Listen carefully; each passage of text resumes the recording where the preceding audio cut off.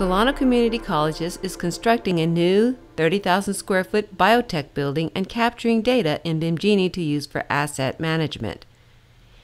James Buchanan, Director of Facilities, shares how they use Genie for existing and newly constructed facilities. The biotech program that we have is going to be a 4-year program now here at the college. So that's be our first 4-year program for this college. And what's going to be unique about that is we're going to be a feeder school for Genentech, which is catty-cornered to the campus. So they've tried to model a lot of the lab space and so forth after these types of buildings like Genentech, and it was based a lot also on the University of North Carolina Biotech Building over there that we had one of our professors, Jim DeClos, flew out and took a look at. So that's what he wanted to try and emulate this program, to model was that. What that's going to have is going to have actually 2 clean rooms in it that will that'll be set up exactly like clean rooms in an actual biotech environment. Even though these are going to be learning tools and not actually, be performing. I don't believe a lot of the research, that a real biotech program would be doing. This is an instructional program, but it'll be set up to mimic the whole thing. We'll have clean rooms that you have to go through just to get into these areas that you'll have to gown and be.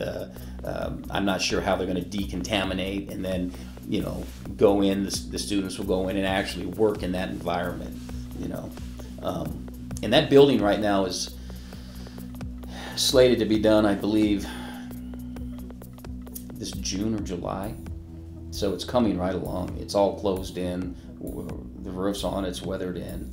And now they're actually starting the sheetrock as we're talking right now. What we're doing, we're working hand in hand with them, as you know. Genie has supplied some templates for them through the Excel spreadsheets with instructions on how to import the data that we're requiring as a maintenance department for the equipment that's going into that building. And the equipment that we've earmarked, to be put into the system by the architect firm and the construction team is a lot of our MEP equipment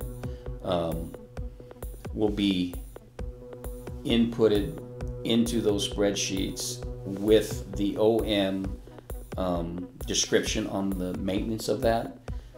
And we have a whole list of material that there'll be data they'll be entering in that for us, from warranties, time of installation, type of equipment, what type of preventive maintenance it is it quarterly, semi-annual, annual, biennial inspections.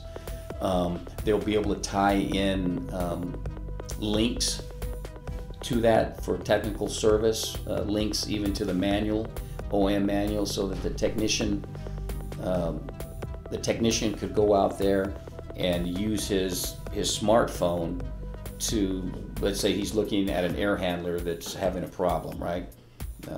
Let's say we're having a problem with a pillow block bearing on it. He can actually, right there on his cell phone, pull up the work orders through the Genie, and actually pull up the PM and look on the PM. And on that PM, anything that was linked on that spreadsheet that was input, we can export that into that preventive maintenance work order and have all the technical links. If he needed to look up a part, he could actually go into the service manual. If we wanted them to put that in there, he could go in the service manual right there off his phone and see what part number that is.